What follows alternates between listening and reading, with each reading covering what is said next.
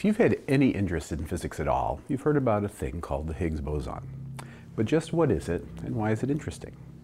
In 1964, a physicist by the name of Peter Higgs took some ideas that were floating around at the time, added an insight or two of his own, and proposed that there was an energy field that permeated the entire universe. This energy field is now called the Higgs field. The reason he proposed this field was that nobody understood why some subatomic particles had a great deal of mass, while others had little and some had none at all. The energy field that Higgs proposed would interact with the subatomic particles and give them their mass. Very massive particles would interact a lot with the field, while massless particles wouldn't interact at all. To better understand the idea, we can use the analogy of water and swimmers. In our analogy, the water serves the role of the Higgs field. A barracuda, being supremely streamlined, interacts only slightly with the field and can move through it very easily.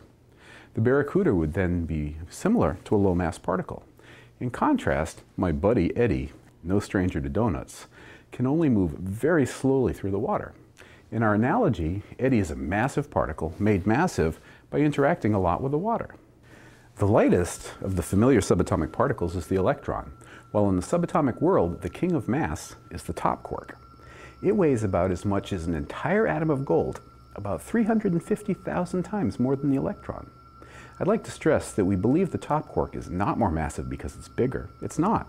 In fact, we believe that both the top quark and the electron are exactly the same size. Indeed, they both have zero size. The top quark is more massive than the electron simply because it interacts more with the Higgs field. Actually, if the Higgs field didn't exist, neither of these particles would have any mass at all. Now, in the press, you don't hear about the Higgs field, but rather the Higgs boson. How are these two things related? The Higgs boson is the smallest bit of the Higgs field. To understand how that works, we should again return to water. Everyone knows what water is. If you're immersed in it, you know that water is everywhere. It's a continuous medium, and there are no holes in it. We also know that water is made of molecules, specifically H2O.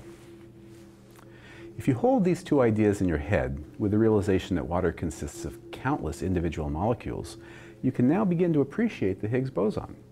The Higgs field that gives subatomic particles their mass is made of countless individual Higgs bosons, just like water is made of individual molecules. You should keep in mind that the Higgs boson hasn't been discovered yet, and what I'm describing is simply the most popular idea as to why subatomic particles have the masses that they do. As I speak, my colleagues and I are studying data taken at huge particle accelerators to see if this idea is true. Stay tuned.